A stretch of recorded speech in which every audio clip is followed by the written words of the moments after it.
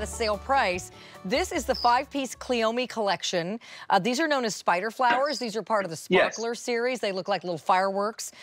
You are getting a fabulous pollinator garden flower here, everybody. Hummingbirds love these. Butterflies, bumblebees, all the little critters that you love to have in your garden will go a little bit crazy when they see that you have Cleomes growing. And Philip, I love what you told me on the phone. You said you love a garden with movement, and these flowers dance and sway in the garden. They're always moving, and so they are something that you always try to incorporate into your designs. Yes, I do. And what I like about it too is that because they're tall, is that you can get other things planted at the base of them, and they do move around. Yeah. And you'll get an array of colors, as I'm showing you here, the nice white ones and all the different shades of rose, lilac, and purple. These are what I call a self-seeding annual, because that once the blooms finish, they'll start setting seeds, and they drop the seeds, and new blooms keep coming. And so you'll have these in your garden. It's what we call a pass-along plant down in Mississippi, because we share them. You can share the seeds with someone. See those little cigar-shaped green things? Those are the seed pods. And once they turn brown, the seeds will start to drop off. But great in containers, great in the back of the border. You can plant them in large containers with things that hang down. So I mix these in all over my garden because they're unexpected surprises with their airiness. And the hummingbirds like them a lot. Oh, I love it. I love the just picture them moving and swaying. And you were telling me if you have ornamental grasses, these are perfect to plant with the grasses, which most of which do not get any kind of flowers on them. And so this gives you that pop of color as well. And again, if you're doing some of the traditional things for a pollinator garden, like a butterfly, a buddleia shrub, maybe you're doing some of the milkweed for your monarchs, and you're doing, you know, some of the other traditional pollinator plants, lantana and things like that. These are going to give you some height. A lot of the pollinator flowers don't get particularly tall, and I just think this is going to give you that height to kind of balance out the butterfly bushes. And again, the butterflies and bumblebees absolutely love them. They do, and also the deer do not like them. Because they're fuzzy. They're fuzzy, and also they're a little bit resinous, and so the deer will not get on these. They're also drought tolerant. So these come back. I've got them sprinkled around in my garden in the back, and I love it when they start coming up, because I'm thinking, you know, I didn't have to plant anything there this year. These have done this, and you can always augment it. Like here, we've got blue salvias planted in front of it, and you've got some ornamental grasses in the background too. So you can mix it all up. There's some, I think, yellow yarrow, or I can't, even coreopsis or something in the background there. But it goes with everything. So I always have these. And if yours start to get a little bit tired in August, when I'm tired by August too, I will cut mine back some then and get another big flush out of them.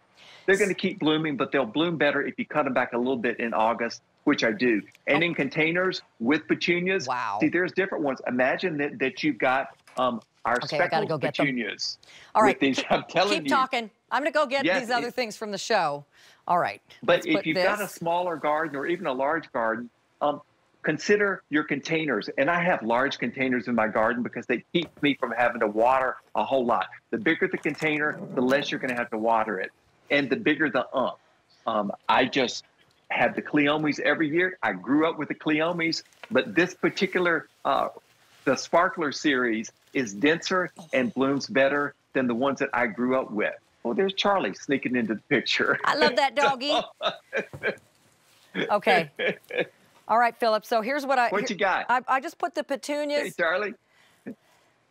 Honey, only for you would I move that giant double, triple pot of petunias with a rotator cuff injury. Just saying. I'm going to take some extra ibuprofen just for you. All right, so you can't stop me from carrying heavy stuff around. I'm not going to stop you from doing anything. So you guys, look. So this is just kind of pretend this is like your garden. when it's full bloom, now it's like July, you've got everything growing in. Look at your petunias with these, if these were in a pot. And the creeping Jenny as well looks fabulous. You could do a pot with both of these and this tall one in the background. But in your pollinator garden, pretend like these petunias are like your lantanas or something that's gonna, again, spread out and give you lots of flowers that the butterflies and bees love. This can be your border, as Phillip said, around the edge of it, along the driveway where it doesn't care if it gets hot next to the asphalt because it's that durable creeping Jenny. This is just really gonna give you a whole total look. This whole show, you could put those cannas in there. I mean, this whole show looks great together. Put the shows together so that everything will look nice together. Because that's what I do, make it easier for you. I am a designer. I know these things work. I'm not going to put something out there that's not going to work. It's important as a horticulturist for me. I'm a designer, but if things don't work on the scientific end of it, you're not going to get the beauty. You got to have the science and the beauty, and this is the perfect intersection. The best plants and the best intentions, and then there you go with it. Just beautiful things in the garden, and something like the old-fashioned petunias, but a new variety. The Sparkler series, nothing but lots and lots of color and hummingbirds and easy care. And you'll enjoy these flowers. And just so you're clear, everybody, you're getting a blue one, a lavender one, a purple one, a rose one, and a white one. You're getting all 5 colors. So your garden will look just like that picture. You're getting all of those colors. You don't have to choose. So stay in the ordering process. This is also a fabulous photographing plant. If you love to take pictures of your garden, you will love these in the pictures too. 3 payments of $866. That's a sale price, saving you about $5 on each set. And don't forget about our Phillip Watson Designs time-release fertilizer, already very popular in the show. You add it once at the beginning of the season, and you don't have to remember to fertilize anymore after that. Okay, so I'm very excited about this next plant, which I ordered already. You guys, this is a Rose of Sharon.